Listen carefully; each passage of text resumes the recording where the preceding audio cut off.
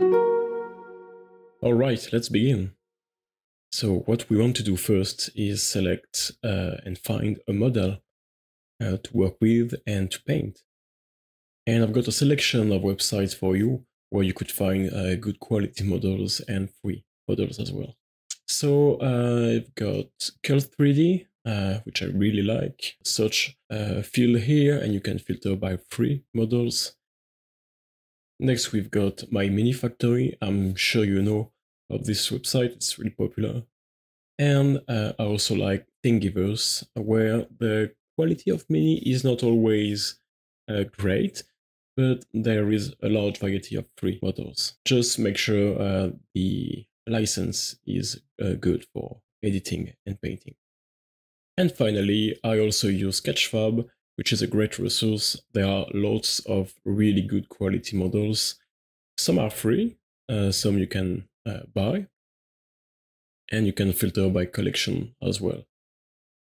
Just before you start exploring and selecting models, I want to emphasize on licenses. We need to really pay attention to the license associated with the models.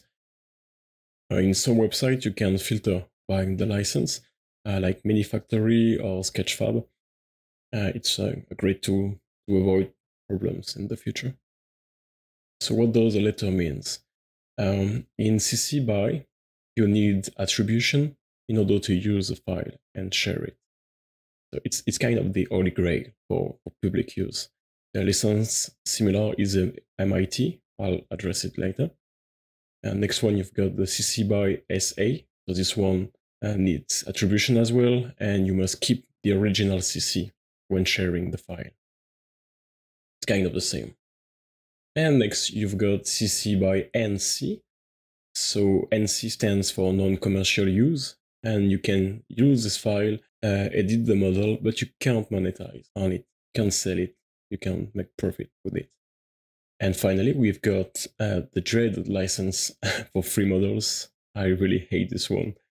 It's the non-derivative, which means you can't edit, you can work on the model, you can decimate or texture, because that will be a new job, a new work on the original model. And so even if the model is free, we won't be able to use it in Blender or in Substance and create a new file. Then you've got the private use license, which you could find on Cult3D or in Thingiverse, I think. And this means you can't share the mini you will be painting. And finally, you've got the MIT license, which is really great. Same as the CC BY with attribution, but you don't need attribution for this one. Anyway, I think it's best to give credit to the artists, so please consider it. A CC BY with attribution when using MIT is great for the artist and the community. So let's say you find a great model that you want to use, but maybe the license is not quite right and you can't share it or you can't edit the file. What you could do in that case is just contact the artist and ask for the authorization to use or edit the file and share it to Mod.io or to your players. And that's what I did for this model, the Captain Strigoi by Wilfredo, and as you can see, it's private use, so I won't be able to share it. It's the same in Thingiverse, where you could have some, there the license is indicated below, and sometimes you have private use in the description. So I just asked Wilfredo if that was okay to use this model, and he said, yay, a few days ago. So we're going to paint this awesome captain. And first we'll be importing the file in Blender.